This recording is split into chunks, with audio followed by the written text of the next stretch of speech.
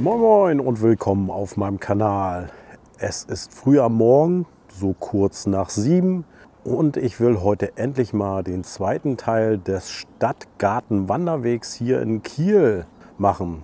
Beginnen tue ich hier in Schilksee, schön an der Ostsee. Wäre schön, wenn ihr damit dabei wärt. Ich werde jetzt mir noch ein Cappuccino gönnen und ein Brötchen essen. Und dann laufe ich mal los. Es werden ungefähr 25 Kilometer sein.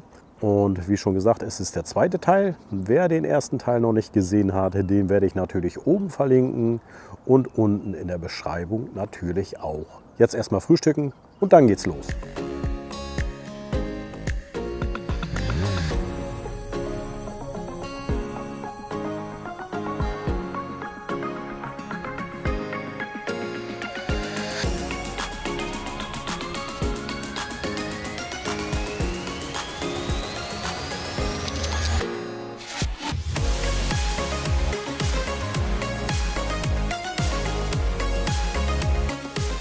Ich hatte ja schon gesagt, dass ich wieder auf dem Stadtgartenwanderweg bin in Kiel.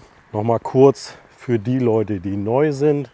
Das ist ein ungefähr 48 Kilometer langer Wanderweg, der rund um die Kieler Förde durch Gartenanlagen, Parks, grüne Wohngebiete von Kiel führt.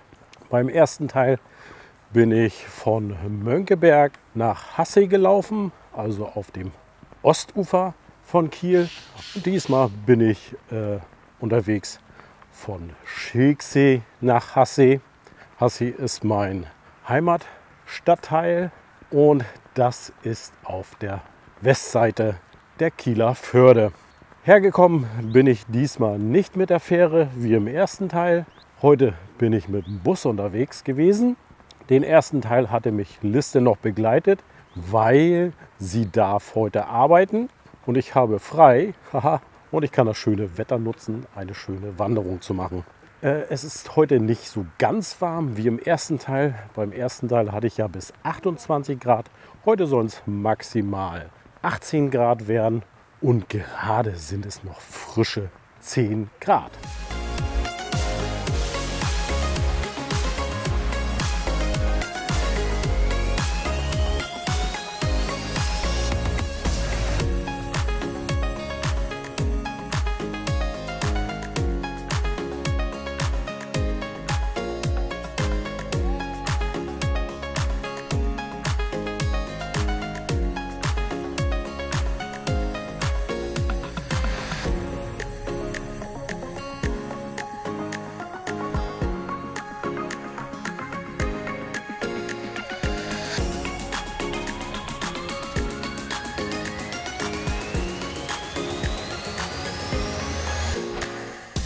Ich habe jetzt mittlerweile 7 Kilometer hinter mir und bin in Holtenau angelangt. Gerade bin ich auf dem ehemaligen Gelände des MFG 5, des Marinefliegergeschwaders, was mal hier in Kiel-Holtenau stationiert gewesen war. Und ich bin in Richtung Nordostseekanal unterwegs. Dort werde ich nämlich die Fußgängerfähre nehmen, die mich kostenlos nach Wieg bringt.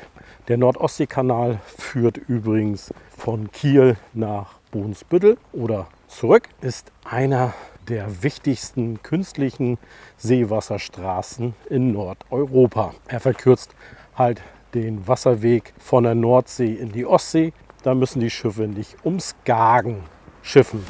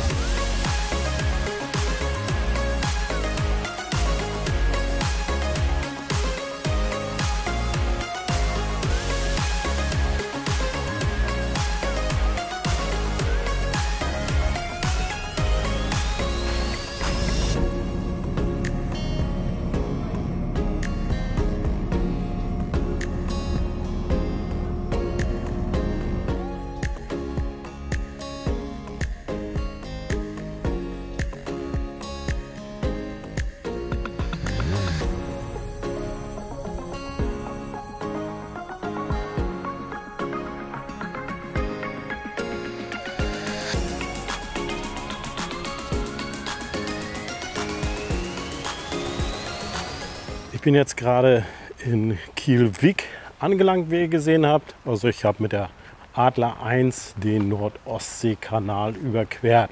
Und ich habe auch gerade festgestellt, hier war ich schon mal.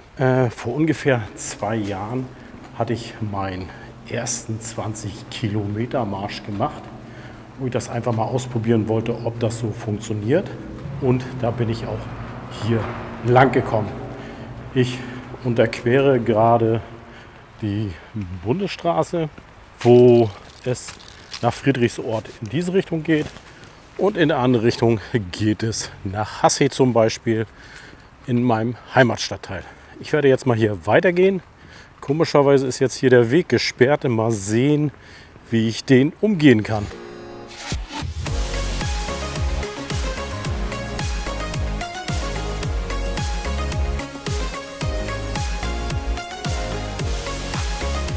Also auf diesem Teil, also auf dem Westufer der Kieler Förde, ist die Banklage bei dem Stadtgartenwanderweg viel besser.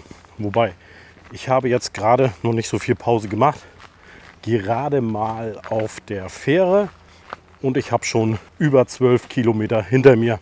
Mal sehen, wann ich noch mal eine längere Pause mache. Vielleicht kommt hier auch noch mal ein Bäcker vorbei.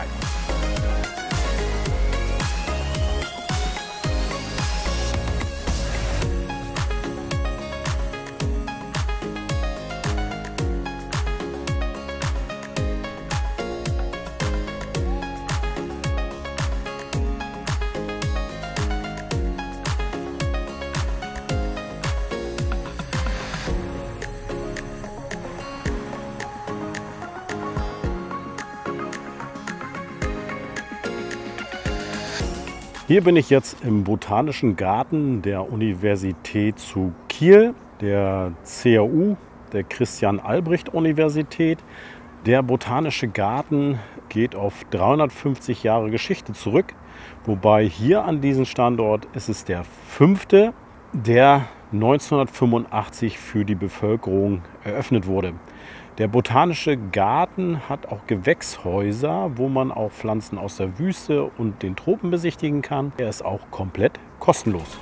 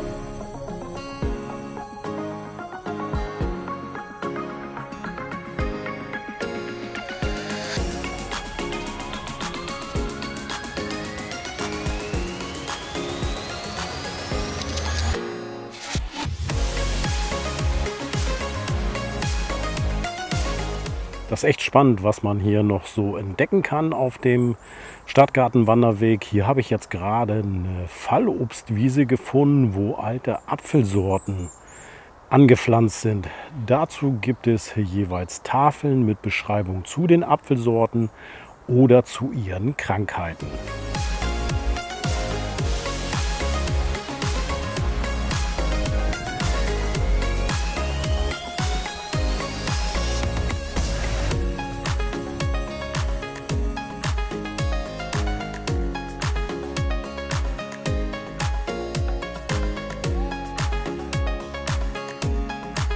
Das scheint hier zwar sehr idyllisch zu sein, aber nur ein paar Meter in diese Richtung läuft die A215 lang, die in Richtung der A7 nach Neumünster führt. Deswegen wäre der Autolärm nicht, wäre das ganz schön entspannend.